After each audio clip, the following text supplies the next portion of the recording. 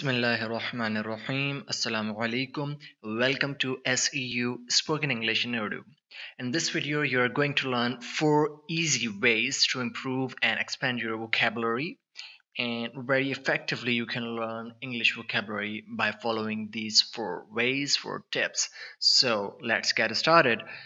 इस वीडियो के अंदर दोस्तों आप 4 ऐसे तरीके सीखेंगे कि जिनको अगर आप फॉलो कर लें तो आप प्रॉपरली इंग्लिश वोकेबलरी को इफेक्टिवली जो है वो लर्न कर सकेंगे और ज़्यादा से ज़्यादा अरसे तक वो आपको याद रहेगी। बहुत इजी है, बस आपने ठान लेनी है कि आपने करना है। तो वीडियो शुरू करने से पहले अगेन एक रिक्वेस्ट कि अगर आपने अभी तक मेरा चैनल सब्सक्राइब नहीं किया है तो जल्दी से सब्सक्राइब कर लें, क्योंकि ऐसी वीडियोस मैं आपके लिए लाता रहता हूं। और साथ में सब्सक्राइब करने के बेल आइकन को भी क्लिक कर दिएगा, क्योंकि जैसे ही मैं न्यू वीडियो अपलोड करूंगा आपको मेरी वीडियो की नोटिफिकेशन राइट अवे मिल जाएगी। तो चलें बगैर किसी देर के वीडियो शुरू करते हैं। पहला पॉइंट जो हमारा है, जो पहली टिप है आपके लिए, वो है reading the more you read, especially the books, articles, news, any kind of literary work that you enjoy reading, the more words you'll be able to expose to. मतलब ये है, जितना ज़्यादा आप कोई भी लिटरेचर, कोई भी स्टफ, कोई भी बुक वगैरह, कोई भी आर्टिकल आप जितना ज़्यादा रीडिंग करेंगे अपनी डेली लाइफ के अंदर, उतने ज़्यादा आपके चांसेस हैं कि आप नई से नई वोकेबलरी को फाइंड कर सकें और उसको याद कर सकें और उसको समझ सकें। यहाँ मैं रीडिंग की बात वोकेबलरी के लिए इसलिए कह रहा हूँ, हो सकता है आपको किसी ने वोकेबलरी निकालने के लिए रीडिंग का तरीका पहले ना बताया हो। तो वोकेबलरी निकालने के लिए मैं रीडिंग का तरीका इसलिए बोल रहा हूँ कि नॉर्मली इंसान वही चीज़ें रीड करता है जिसके अंदर उसका इंटरेस्ट होता है, और वोकेबलरी भी आपको वही याद करनी चाहिए जो आपकी डेली कन्वर्सेशन के अंदर आपके काम आए। ज़ाहिरी चीज़ है, जिन चीज़ों में आपको इंटरेस्ट है उसके ऊपर आप आराम से इजीली घंटों घंटों रीड आउट कर सकते हैं। इसलिए कोई भी आप ऐसे रीड कर रहे हैं, कोई भी बुक रीड कर रहे हैं, कोई भी नॉवेल रीड कर रहे हैं, what ever you are reading, try to take out some vocabulary from there.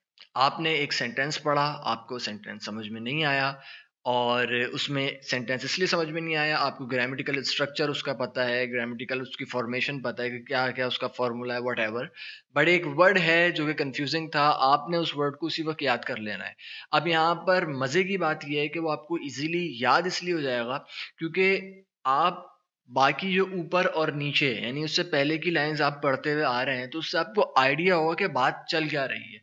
अब जब आप इस वर्ड को याद करेंगे तो एक तो इसका आपको यूज का एक आइडिया हो जाएगा कि यार ये मैंने यूज किस जगह पर करना है, ठीक है, और किस किस सिनेरियोज के अंदर ये यूज हो सकता है।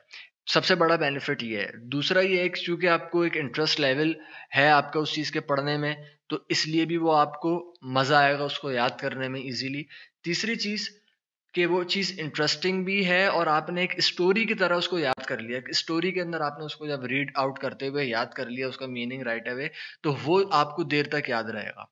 ठीक है, तो the more you read, the more words you will be able to expose to. Technology में आपका इंटरेस्ट है, न्यूज़ में, वट एवर जो भी आपका इंटरेस्ट है, आप उसके ऊपर जो है रीडिंग करें और वहां से वोकेबलरी निकालें। This will expand your knowledge as well as your vocabulary. As you read and uncover new words, use a combination of attempting to derive meaning from the context of the sentence as well as from looking up the definition in a dictionary. मतलब जब आप एक word आपको याद हो गया, ठीक है, तो अब आप उसको, आपको जो पहले से अल्फाज आपको याद हैं, आप उन अल्फाज के जरिए उनके साथ मिलाकर उसके ऊपर सेंटेंसेस बनाएं, मुख्तलिफ सेंटेंसेस बनाएं। एक तो आपने उसका यूज पढ़ लिया, आपको समझ में आ गया, आपको याद रह गया, लेकिन आप जितने ज्यादा उसके ऊपर सेंटेंसेस बनाते रहेंगे साथ साथ उसकी डेफिनेशन पढ़ने के बाद, मोर इंपॉर्टेंट थिंग कि डेफिनेशन पढ़ने के बाद, ये मेरा सेकंड पॉइंट है, इसके ऊपर मैं भी आ रहा हूँ। तो जितने ज्यादा आप उसके सेंटेंसेस बनाते रहेंगे, पॉसिबिलिटीज आर कि वो उतनी देर तक आपको याद रहेगा। बिल्कुल मेरी इस बात को आप गौर से समझ लें। आपने रट्टा लगा लिया एक वर्ड के ऊपर, ये आपको 1 दिन, 2 दिन, 4 दिन याद रह सकता है, उसके बाद याद हो सकता है भूल जाएं आप, 1 हफ्ते बाद, 1.5 हफ्ते बाद आप उस वर्ड का मीनिंग भूल जाएं। लेकिन जब आप उसको इंटरेस्टिंग सेंटेंसेस बनाएंगे, अगेन जिस चीज में आपको इंटरेस्ट है उस टॉपिक के ऊपर आप उस वर्ड को लेकर के सेंटेंसेस बनाएंगे, तो वो सेंटेंसेस आपको कहीं ना कहीं दिमाग में याद रह जाएंगे।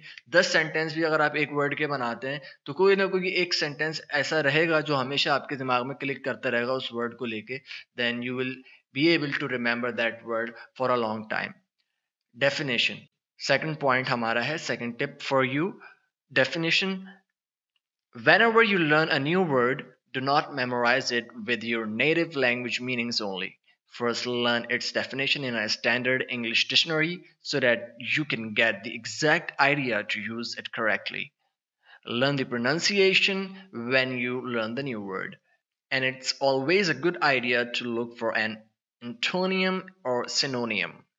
दूसरा पॉइंट जो है हमारा यहाँ पर डेफिनेशन है. तो डेफिनेशन के हवाले से मैं आपको बता दूं कि कोई भी वर्ड अगर आप याद कर रहे हैं तो आप उसको डायरेक्टली सिर्फ उर्दू से इंग्लिश में या इंग्लिश से उर्दू में याद मत कर लें. इससे वो खाली वर्ड आपको याद हो जाएगा लेकिन उसका एग्जैक्ट यूसेज आप कभी भी नहीं सीख सकेंगे, और हो सकता है कि कल को आप उसको गलत जगह यूज कर रहे हो और अगर आप किसी नेटिव स्पीकर से बात कर रहे हैं तो उसको आपकी बात ही समझ में नहीं आए. नेटिव स्पीकर यानी जिसकी मादरी जबान है. अगर आप किसी अंग्रेज से बात कर रहे हैं तो उसको आपकी बात समझ में ही नहीं आएगी कि अगर आपने एक वर्ड इंग्लिश टू उर्दू खाली याद किया था और उसकी इंग्लिश डेफिनेशन नहीं देखी थी या उसका इंग्लिश मीनिंग नहीं देखा था आपने, तो आपको वो नहीं समझ पाएगा. मैं आपको एक छोटी सी एग्जांपल देता हूँ, बात समझ में आ जाएगी. उर्दू में लफ्ज है मारना. अब इसको इंग्लिश के अंदर इसके लिए 3 अल्फाज आते हैं. किल भी आता है, ठीक है, हिट भी आता है और बीट भी आता है. लेकिन फॉर एग्जाम्पल अगर आप इस तरीके से याद कर लें कि मारना किल का मीनिंग है, ठीक है, या हिट को याद कर लें, और हिट वाली सिचुएशन के अंदर अगर आप किल को लगाकर बयान करें किसी अंग्रेज के सामने, ठीक है, फॉर एग्जाम्पल आप कहें कि भाई उसने मेरे भाई को मारा, सही है, ही किल्ड माई ब्रदर. जबकि आप ये बोलना चाह रहे हैं कि उसने मेरे भाई की फॉर एग्जाम्पल सिर्फ पिटाई करी, मतलब लड़ाई हुई, पिटाई वगैरह करी, इस तरीके से मारा, उसने उसकी जान नहीं ली, कत्ल नहीं किया. तो यहाँ पर आप अगर कह दें ही किल्ड माई ब्रदर, जो नेटिव स्पीकर है वो ये समझेगा कि आप कह रहे हैं कि उसने आपके भाई का कत्ल कर दिया. So there is a big difference.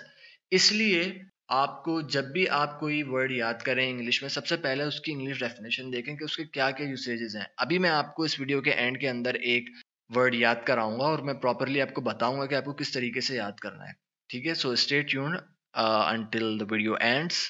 दूसरी चीज जो मैं आपको बता रहा हूँ यहाँ पे डेफिनेशन के पॉइंट के साथ, कि आपको जैसे ही आपने कोई नया वर्ड याद किया उसकी सही प्रोनाउंसिएशन भी आप चेक कर लें. किसी भी वेबसाइट के ऊपर आप चेक कर सकते हैं, गूगल ट्रांसलेट के ऊपर आपको ब्रिटिश एक्सेंट के अंदर उसकी प्रोनाउंसिएशन मिल जाएगी, और भी वेबसाइट्स हैं जिनके ऊपर आपको अमेरिकन एक्सेंट के अंदर उसकी प्रोनाउंसिएशन वर्ड की मिल जाएगी. सो जो सभी आप एक्सेंट सीखना चाह रहे हैं उसकी प्रोनाउंसिएशन किसी वेबसाइट से एग्जैक्ट प्रोनाउंसिएशन याद कर लें, क्योंकि एक मरतबा अगर आपने शुरू में ही गलत प्रोनाउंसिएशन याद कर ली तो बाद में उसको सही करना आपके लिए बहुत मुश्किल हो जाएगा. आपको वो गलत ही आपके जहन में बैठ जाएगी, आपकी जबान के ऊपर रट जाएगी. And it's always a good idea to look for an antonym or synonym. यानी जब आप कोई एक इंग्लिश वर्ड याद करें तो कोशिश करें कि उससे रिलेटेड उसके जो सिनोनियम्स और एंटोनियम्स हैं वो भी याद कर लें. ये भी एक अच्छा तरीका है किसी वर्ड को देर तक याद रखने के लिए, या फिर ऐसी सिचुएशन में कि जब आप वो वर्ड भूल जाएं और अपनी बात कहना चाहें तो उससे रिलेटेड सेम मीनिंग वाले किसी वर्ड से आप अपनी बात अदा कर दें. सिनोनियम कहते हैं एक जैसे वर्ड्स को, ऑल्टरनेटिव्स को, ठीक है, जो सिमिलर वर्ड होते हैं किसी एक वर्ड के, और एंटोनियम कहते हैं अपोजिट्स को, यानी कि जो मुतजाद वर्ड होते हैं बिल्कुल मुख्तलिफ. फॉर एग्जांपल हेट अगर आपने याद किया तो साथ में आप जो है वो लव भी याद कर लें. लव आपने याद कर लिया मतलब प्यार करना, मोहब्बत करना. हेट आपने याद कर लिया यानी नफरत करना. अब हेट के साथ आप डिसलाइक भी याद कर लें कि कभी अगर आप हेट भूल जाएं तो आप डिसलाइक के जरिए, उसका मतलब भी होता है कि किसी से नफरत करना, हेट का मतलब भी होता है किसी से नफरत करना. हेट भूल जाए तो आप डिसलाइक यूज कर लें, और डिसलाइक अगर आपने याद किया है वो भूल जाए तो आप हेट यूज कर लें, और साथ में उसका अगर आप एंटोनियम भी याद रखें तो ये आपके लिए बहुत बेनिफिशियल होगा. Third point that we have here is practice.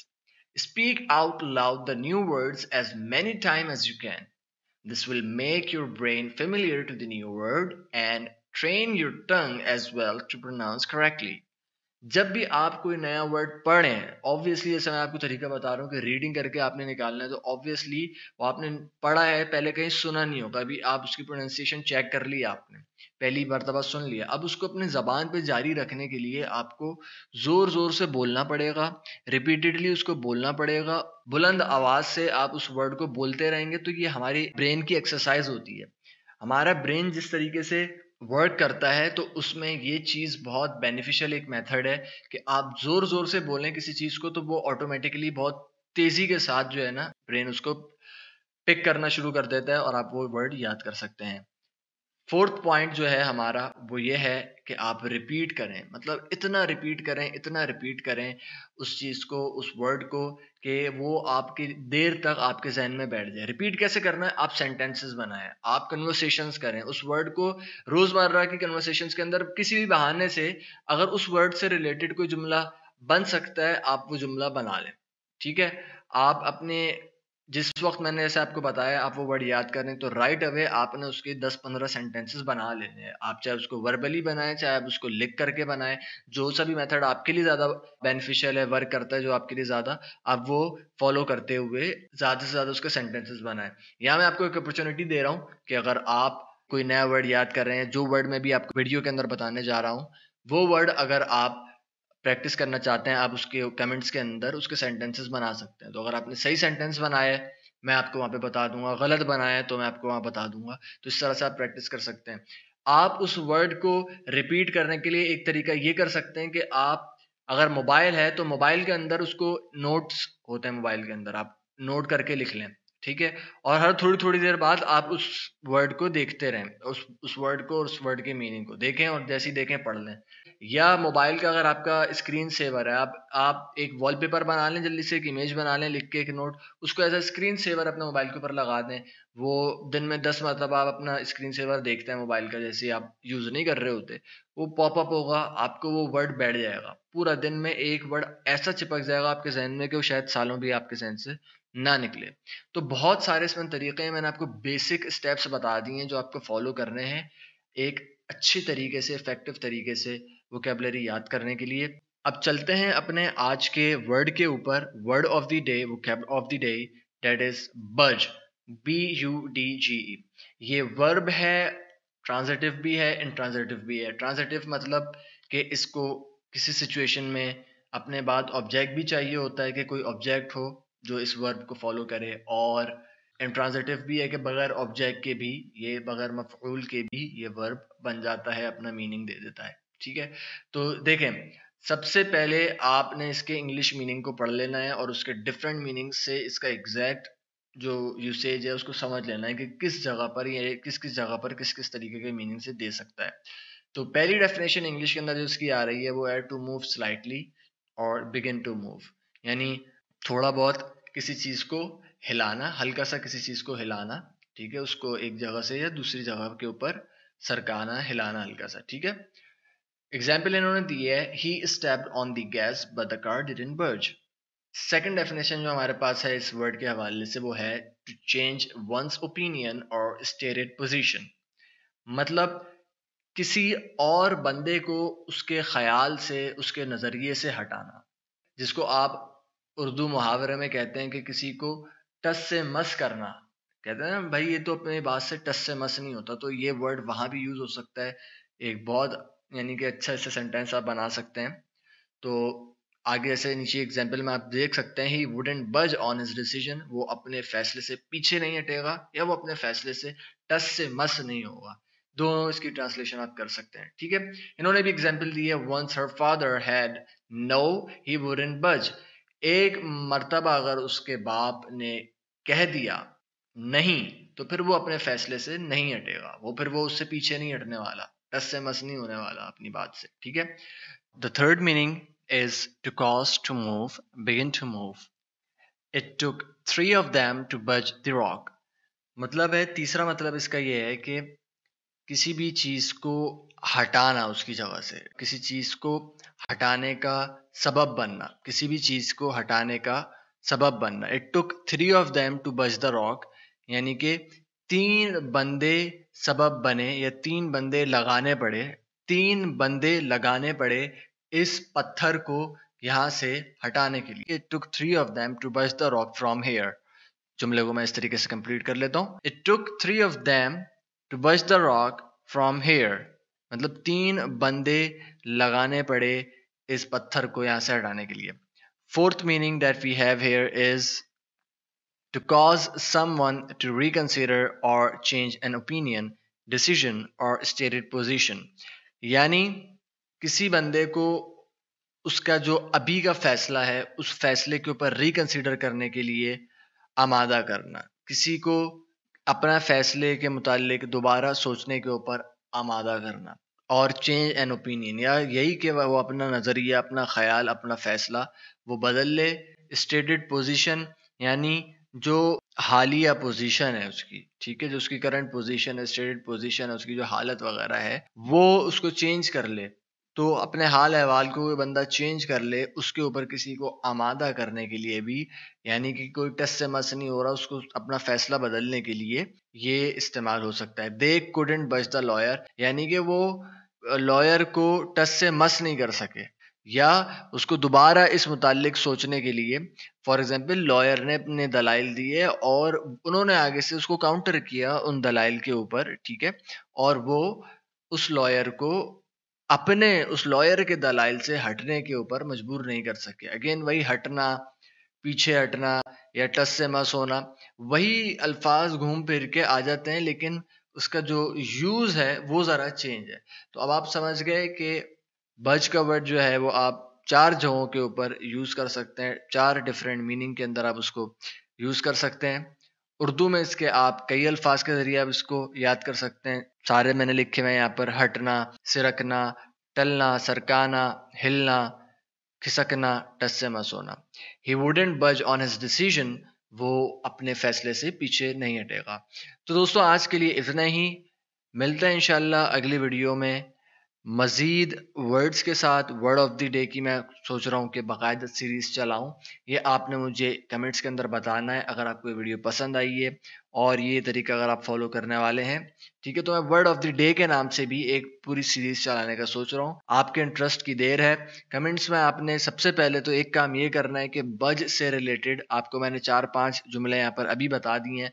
मज़ीद आपने अपने जुमले बज से रिलेटेड बनाने हैं। आप चाहें तो उसकी उर्दू भी लिख सकते हैं कि मैंने ये इस उर्दू की ये इंग्लिश बनाने की कोशिश की है। Then I will correct you there if you have made the right sentence और not. And in the end please like the video. If you have liked it please जरूर लाइक कीजिएगा, मुझे बहुत ज़्यादा इससे मोटिवेशन मिलती है। कमेंट करके बताएं, वीडियो शेयर करना ना भूलें, and again please subscribe the channel. Thank you. अस्सलाम वालेकुम।